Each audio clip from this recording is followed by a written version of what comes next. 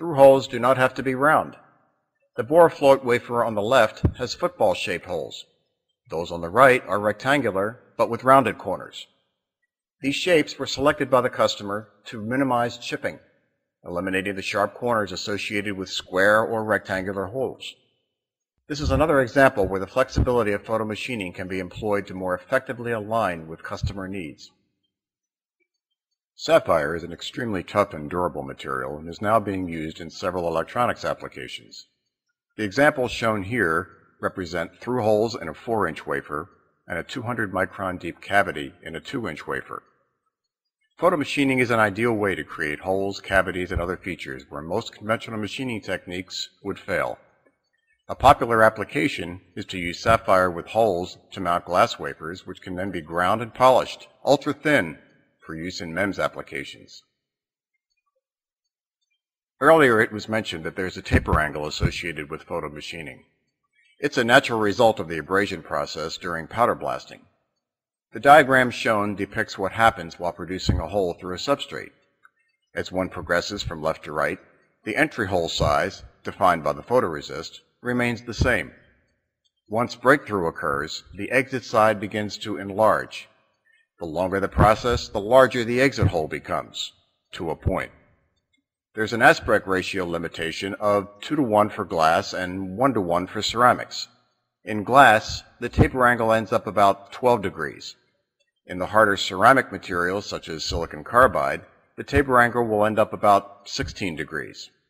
It's a function of how easily, or not, the material is removed by the process.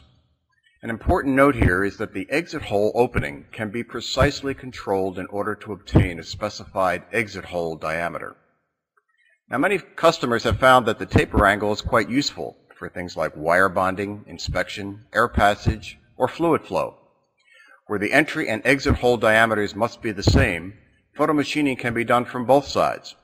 It will result in an hourglass effect as seen by the diagram on the right. Here, the opening in the center of the hourglass can also be controlled to a specified diameter within the limits of the allowable aspect ratios. This pattern was produced in very thin quartz, about 250 microns. Another advantage with photomachining is the ability to handle and machine very fragile substrates.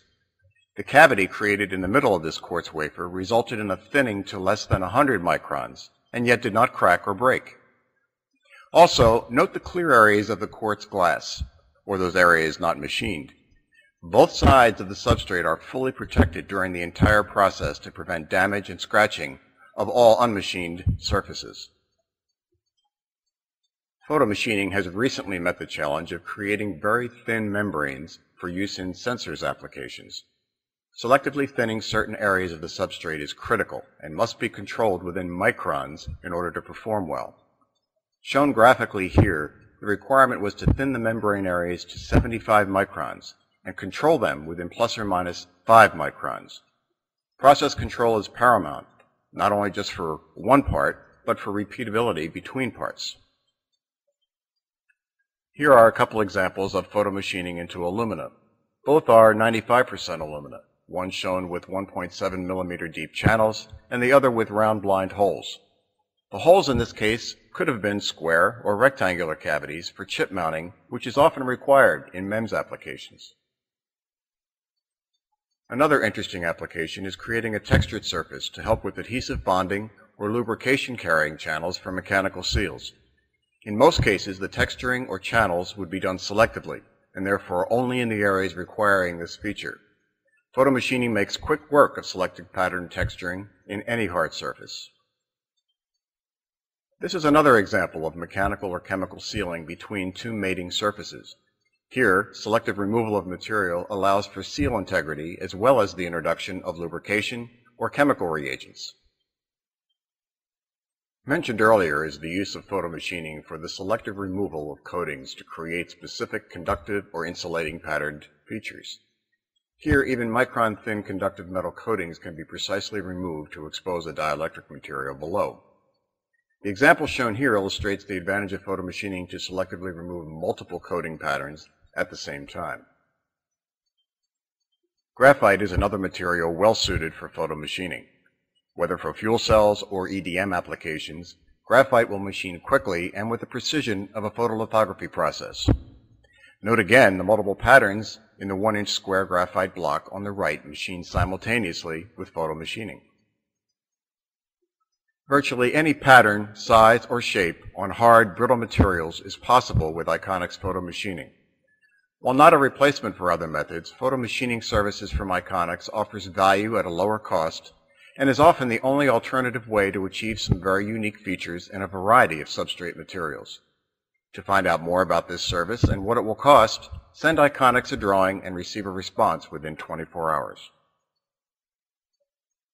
Here is just a partial sampling of customers who have and continue to benefit from Ikonics photomachining services. Through holes, blind holes, channels, maces, multiple patterns and features, selective coating removal, and texturing are no challenge for photomachining.